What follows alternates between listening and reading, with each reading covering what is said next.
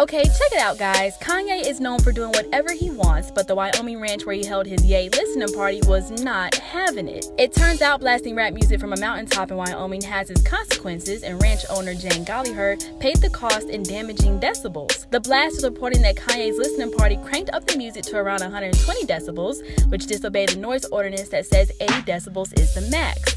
This sent neighbors into a complete hissy fit. It seems Kanye couldn't make up his mind because the ranch owner says the plans changed every 30 minutes. She called the event confusing.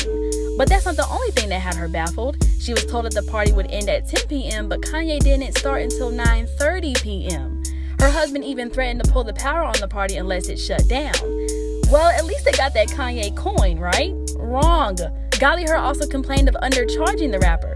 She says she regrets having charged so little. $50K would have been better for all her troubles. So the ranch owners have implemented a new rule at the ranch: no more rappers, unless, now get this, we're quoting here, it's good music. Hit us up in the comment section and let us know what you think of the ranch owners' business approach.